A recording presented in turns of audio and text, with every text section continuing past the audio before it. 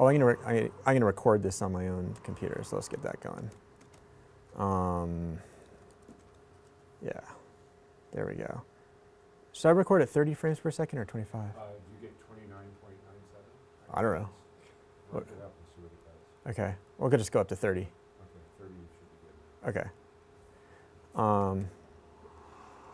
Okay. So this talk is about teaching computers how to play video games. This is inspired in part by some of my own work for fun, you know, in this interesting and challenging area of computer science. And it's also kind of an overview of machine learning in general, just a little taste of what machine learning is and what you can do with it. This is me. I don't have any training in computer science, so take everything I say with a grain of salt. But the presentation's free. So what is machine learning? Machine learning is a way for computers to learn things without actually being programmed. It allows them to predict the future, to make decisions, to classify things into categories after studying examples that humans provide them. Machine learning is really kind of the basis of artificial intelligence, and kind of most exciting to me. It really is one of the hottest areas of computer science today. There's a ton of work going into it, and there are a lot of people all the time making really interesting discoveries. And people kind of quickly, there's a large overlap between people who are interested in machine learning and people who are interested in video games. And games actually provide a very natural, nice way to experiment with machine learning because it provides you a nice controlled environment that you can experiment with. Games are fun, and you can compare how well a computer performs at a game against how well a typical, like a person performs.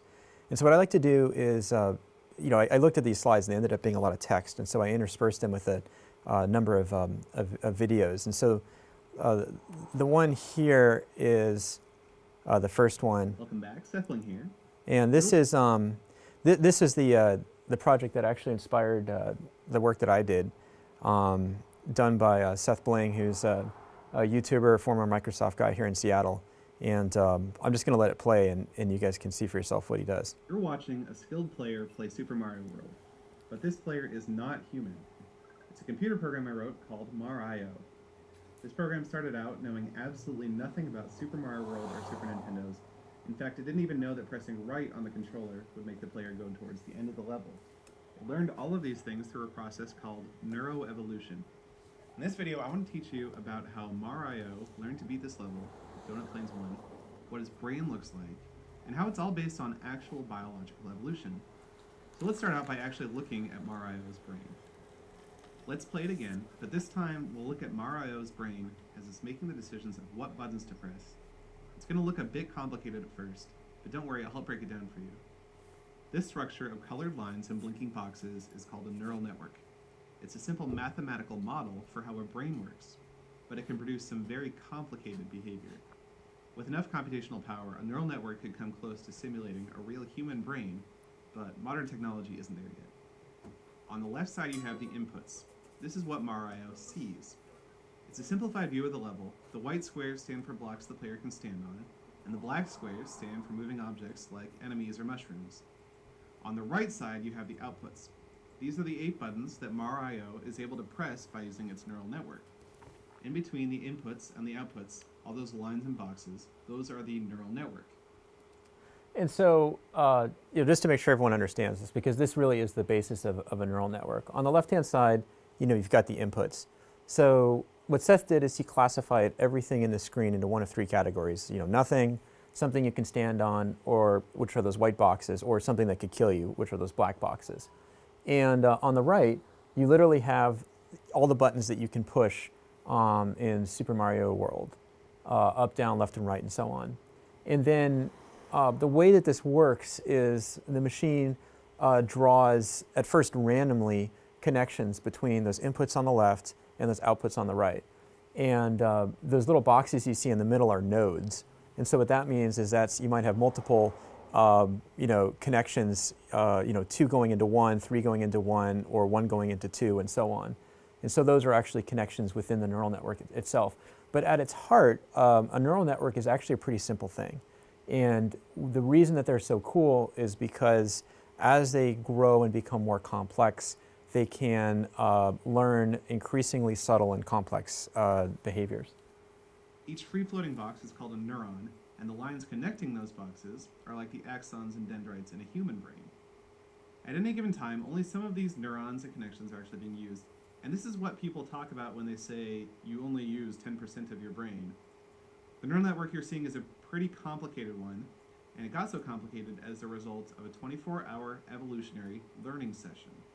So, to explain how neural networks work, let's rewind about 24 hours and look at how the whole process started. This is what MAR-IO looked like at the beginning of its training session, all the way back in generation number 0. The program is probably even dumber than you thought at this point. Often it just stands there and doesn't even press any buttons. If MAR-IO stands still for too long, it'll cut off the simulation and try the next neural network, so it's mostly just jumping from one simulation to the next. So what was happening there is, you see up at the top it says species 71. And so the computer was generating random connections between the inputs and the outputs. And if nothing happens within a certain amount of time, like a half a second or something, the computer just says, oh, this isn't working, and goes on to the next random neural network. And so that's how it starts. And so what happened just now is, it created by random, it created a network that happened to make MAR-IO run to the right. And it said, oh, okay, now this is doing something, and so, let's see how well it does. But occasionally, the neural network says to press the right button, and the player starts walking right. Behavior isn't complicated, but it's enough to make at least some progress at the level. Let's take a look at a sample neural network to understand just how that works. This is one of the randomly generated neural networks that appeared in the first generation of the simulation. There are some green lines and a red line, and one neuron in the middle. Here's how it works. A green line is a positive connection, and a red line is a negative connection. A green line reading from a black or white square will turn its output the same color. A red line reading from a black or white square will turn its output the opposite color. In this case, the green lines read from the platform that the player is standing on and make the neural network press the right button as long as the player is standing on it. However, when the red line reads a black square representing one of those Caped Koopas, it presses the A button and makes the player jump. All right, does everyone see how that works? And so the lines literally connect to that box there. So the red line is a not, and the green line is just equality. So if there's a white square touching one of those green lines, that maps directly, it'll press the right button. And if a black square is touching one of that one red line, it'll hit the A button. And it's really as simple as that. So this puts the player in a position where the green lines are no longer reading a white square, so the right button turns off and MAR-IO just stands there. This is a really basic example that illustrates how a more complicated neural network might operate. The more lines and neurons you have, the more nuanced the decisions can be. So, how exactly do we get those more complicated neural networks? The answer is evolution. When MAR-IO gets further right on the screen, its fitness goes up. In this case, fitness is a function of how far right it gets and how quickly it gets there. So what the fitness is it's a measure of, the farther it gets to the right, the higher the number is, and the faster it gets to the right, the higher the number is. And so the machine is trying to max out that number, and that's how it compares two different neural networks. So if one gets a higher fitness, then that network is the winner. Only the neural networks that produce the highest fitness are selected to be bred, creating the next generation. It took 34 generations of genetic breeding and fitness evaluation before MAR-IO was able to finish the level without dying and get a fitness score above 4,000. You can see there were several places it got stuck for a few generations, but it always evolved out of those ruts. Let's take a look at a few of those ruts. You can look at the top left corner of the screen to see what generation number each rut occurred on. This process of picking the fittest individuals from each generation, breeding them together, and adding random mutations very closely matches the actual process of biological evolution that took single-celled organisms and produced intelligent humans. And so this is one, kind of the central question with machine learning is how, okay, we have this network, how do we actually make it do something useful? And what Seth just described is one approach called a genetic algorithm. And this approach tries to mimic actual biological evolution.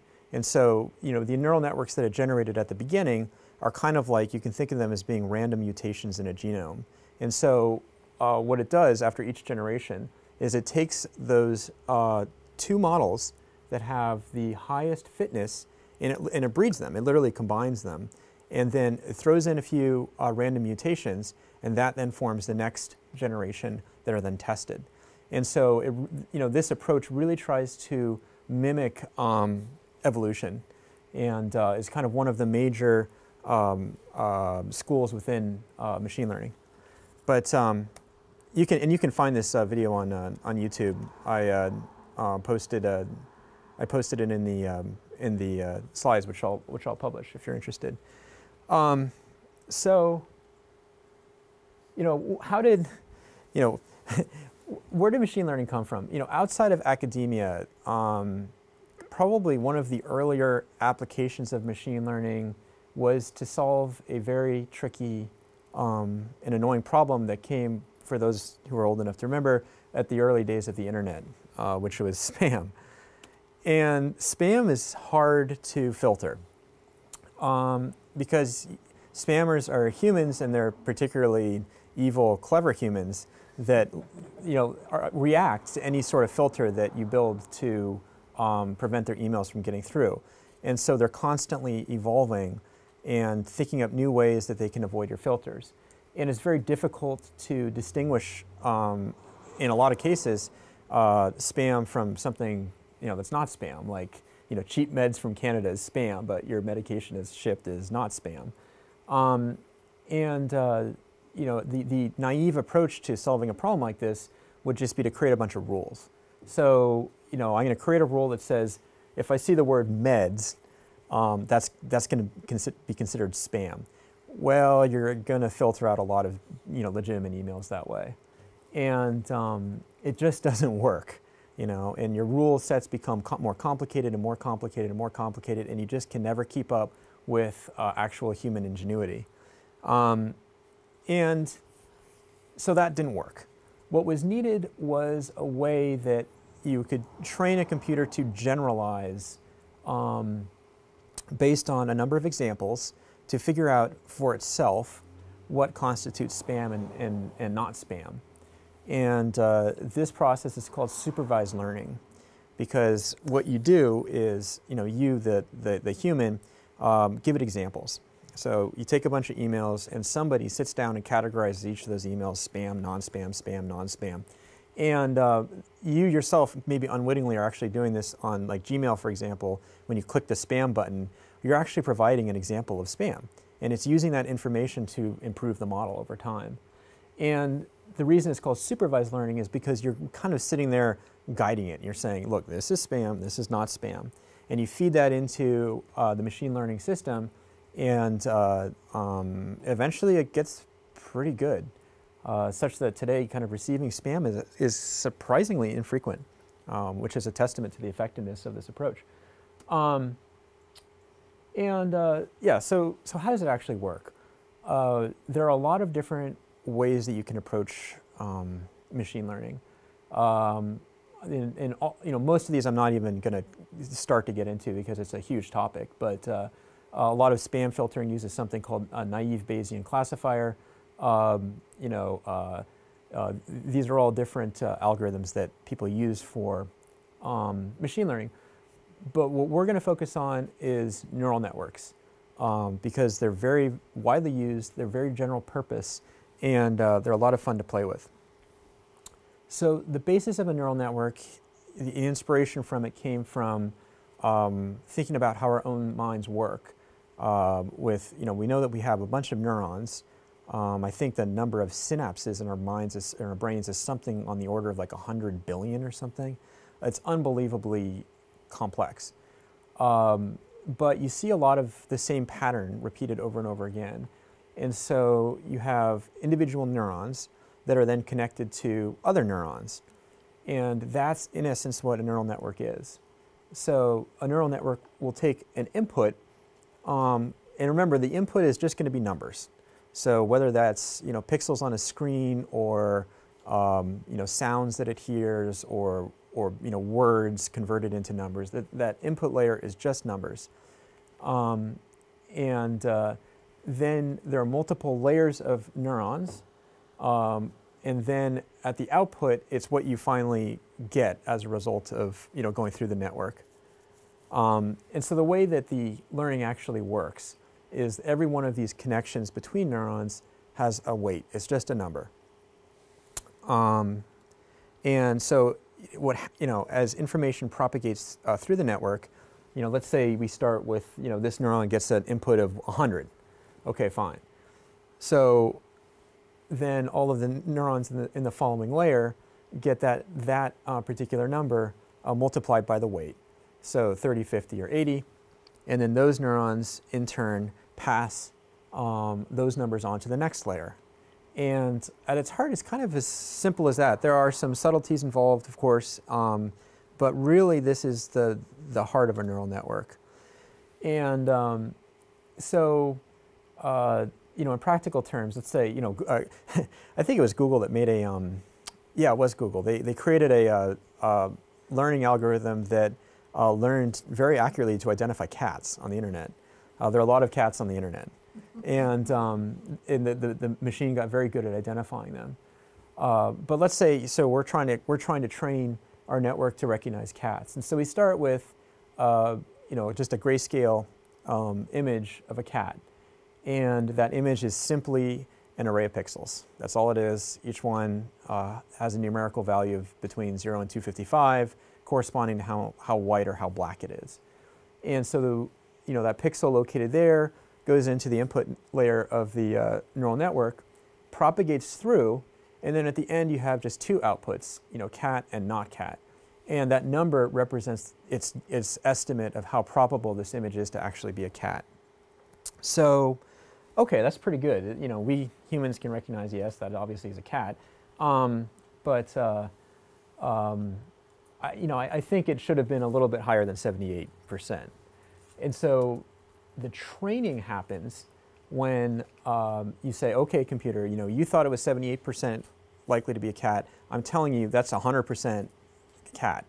And so then go back and adjust all of your weights to bring the outputs closer to those numbers. And so this is the learning step of a neural network. All of those weights are adjusted to bring the prediction closer to the actual result. And that's the basis of how the network learns. Again, in real life, a network may easily have millions of different weights that have to be adjusted. That's why machine learning typically is computationally intensive. But the beauty of it is it allows you to learn, it allows the machine to learn really increasingly complex behaviors.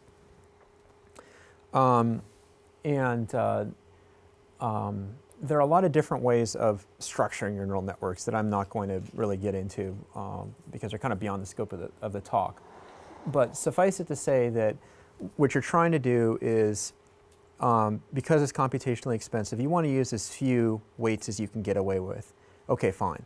But probably the even bigger problem and the real central challenge of machine learning is something called overfitting. And what that means is imagine you wrote a neural network, you created a neural network to invest in stocks. And to train your network, you looked at the stock tables for the last 50 years, and you trained it, and all of a sudden, your network was really good at would have made you very wealthy if it had been working, if you had it 50 years ago. The problem is typically with this sort of approach, this sort of approach really risks overfitting. And so guess what? When you try and invest it tomorrow, it likely will fail miserably because it was not able to generalize the concepts beyond the data that it was trained with. So one type of neural network that people are very excited about is called a convolutional neural network. These have been, these were inspired by the study of the animal visual cortex, so how our eyes work and how our brains perceive vision. And probably because of that, they're actually very effective at tasks pertaining to image and video classification. And then as you add layers in these neural networks, each additional layer in the neural network can learn to identify increasingly abstract concepts. So the very lowest level of the lowest layer can recognize things like edges, in an image. But then as you increasingly go up through the network, different layers can recognize shapes, colors, and then eventually cats, and then eventually types of cats.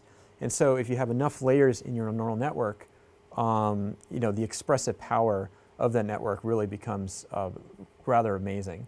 And that's where the phrase deep learning comes in that you may be familiar with, because the networks that people are working on now are typically quote unquote deep, meaning they might have 5, 6, 7, 8, 9, 10 plus layers to them. Convolutional neural networks really started making waves when Stanford won a competition called the ImageNet competition back in 2014. And this competition is based on a training body of 1.2 million images. Each of those images is classified into one of 1,000 different categories by humans. Then it's tested on images that it has not yet seen, but for which we know, what the image is. And they were able, back in 2014, to achieve this really remarkably low rate of error. And so this is it in action. So here's the image that it gets. Hay. Okay, great. Quail. Tibetan Mastiff. And so this is, pretty remarkable. It's, I guess, really good at identifying breeds of dogs. Brown bear. And then they compare it with, I think were taking kind of a jab at Google. They compared it with Google's results. King penguin, not so good. Oh, you can't see that. There we go. Gorilla. Gorilla, yeah, howler monkey. And I think the way that these results are ranked in how confident it is. So the #1 Google prediction, yeah, it's a gorilla, but maybe it's a howler monkey, and maybe it's a gibbon, a gibbon type of primate, sports car, car wheel, sports car, race car, convertible, and so this is the actual model that Google trained on those 1.2 million images.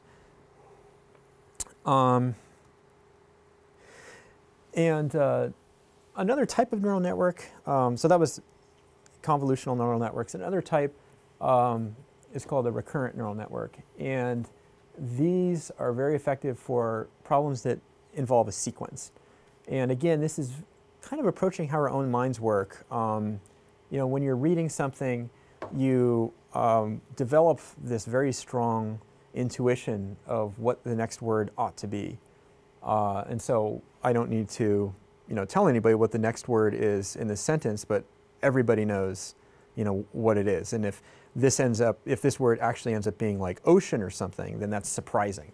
And that's something that you would immediately, that would seem strange to you. And so we can train a neural network in the same manner to take a bunch of text of whatever source you want, and it will learn to write in the style of that particular text. And unfortunately, it creates nonsense, but it sounds actually kind of accurate. And so this top one, I put in the entire text of the Bible into this neural network and asked it to write some text in the style of the Bible, and this is what it came up with. And this one was Shakespeare. you know, you put in the entire works of Shakespeare and ask the neural network to write something in the style of Shakespeare. And it's a lot of fun because, you know, you can read it and you say, yeah, that kind of sounds, I mean, it's nonsense, but yeah, it kind of sounds like a Bible verse or something that Shakespeare might write. And all that it's doing is literally picking, you know, saying, okay, these couple characters, these couple letters happen first. What's the next letter likely to be? You know, based on the training that I provided it. And so, you know, this is an example of a recurrent neural network. This was kind of a combination of the two. So image captioning is where you have the machine write little vignettes or little captions about images that you provide it. And so not only here does it have to understand, does it have to recognize the image, it has to be able to say something about that image in words. And so the examples that that Google came up with, this left-hand column is, yeah, it nailed it. And then, you know, then it's, okay, this didn't do so well in this column. But you can see, I mean, it's really remarkable when you think about it. Like this picture that the machine generated this sentence, a herd of elephants walking across a dry grass field. Wow. You know, a close-up of a cat lying on a couch. Okay, it looks kind of more like a bed, but, and the cat's not really lying on it, but it's pretty close. And then, you know, okay, not quite as good here. You know, a red motorcycle, well, it's a pink moped, you know, parked, it's not really, it's in a parking lot. But you get the idea. And so this work was really, again, quite recent from 2014, and shows the powers of when you start combining image classification with text generation, you can do fun things like this. And what really interested me was it really seems to mimic the ways that our own minds work, and this is one way that you teach a child how to read. You give them an example picture and then a little caption saying what it is. And so there's something that's going on that's very similar to how our own minds work. And that's one of the reasons that machine learning is so fascinating. So most of what I've been talking about is supervised learning. So that's literally, you take a bunch of examples that you create, you feed them into the machine, and then it learns to recognize those examples and then hopefully learns to generalize based on those examples. Unsupervised learning is, in my view, even cooler because it's less work for us. And what that means is you set the machine up in an environment and you give it the options the actions that it can take in that environment, and the environment itself provides rewards or penalties to the machine, and then you just let it figure it out. And initially, this was used to solve mazes. So you let the computer control a little character in a maze, and it has to figure out how to navigate out of that maze, and it can. But that's using something called reinforcement learning, and this I think comes from the psychology literature, meaning you're constantly getting rewards or penalties from the environment. Think like a little bit of food or electric shock, like the awful things they used to do to rats back in the day, and that's essentially what you're doing to the machine, and that's the way that we can actually teach computers to play video games, because like I said before, a game is a really, really nice environment. It's very well contained. You completely control it, and you've got a reward built in. That's the score, and the penalty is dying. So okay, there you go. So you say, okay, machine, you get to push any buttons you want. Have at it, and then over time, you hope that it learns. And so this is work that that Google did on this subject that was just fascinating. We know that that's enough for intelligence because this is the way that all mammals. Here we go. So we used games as a test bed for testing the intelligence of our algorithms. And in order to have true thinking machines or cognition, a system has to be embedded in sensory motor data streams, sensory motor reality. And it has to figure things out for itself.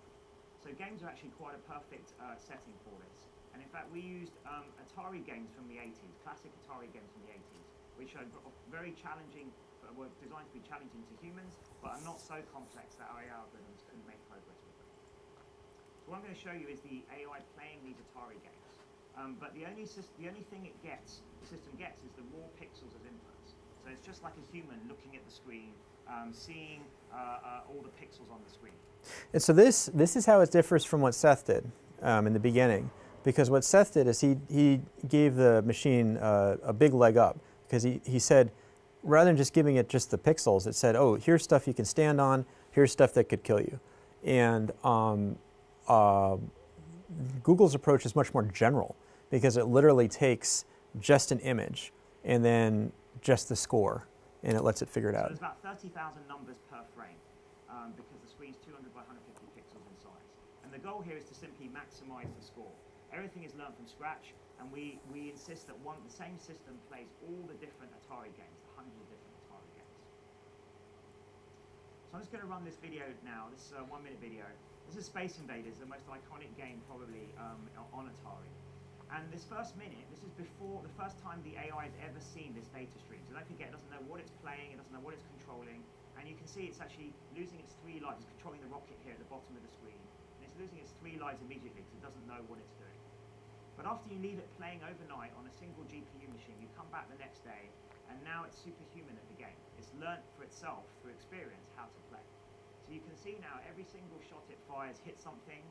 It can't be killed anymore. It's worked out that the pink mothership that comes across the top of the screen in a second Watch this. is worth the most number of points. It does Look at that shot. accurate shots to do that. And you can, if those of you who remember Space Invaders, as there's less of them on the screen, they go faster. And just watch the last shot that it does, the rocket does. This is predicting shot to hit the last Space Invader. I mean, look at that. So you can see how perfectly it sort of models the game world and that data stream. So accurately, it can predict ahead of time what is going to happen, just from the pixels on the screen. So this is the second video. It's my favorite video, actually. So this is a game of Breakout, and there's more gradations here of the agent getting better, the system getting better. So this is after 100 games. So just 100 games. You can see, again here, the system is pretty terrible, but you can probably convince yourself that maybe it's starting to get the hang of the fact that it should move the bat towards the ball. Now this is after 300 games, so it's now hitting the ball back pretty consistently, and it's almost never missing, so it's about as good as the best humans can be at this game. And then we thought, that's pretty cool. What would happen if we just left the machine playing the game for a couple more 100 games? And this amazing thing happened. What happened was it discovered the optimal strategy was to dig a tunnel around the left-hand side here, and then send the ball, with this unbelievable accuracy around the back. So that's really cool, because actually the brilliant programmers and researchers who are on this program, they're brilliant at programming and coming up with algorithms, but they're not so good at playing Atari. So so they didn't actually know that strategy for themselves. So this is something that their own creation taught them. And so you can actually get, you can download Google's code and get it running on your own machine.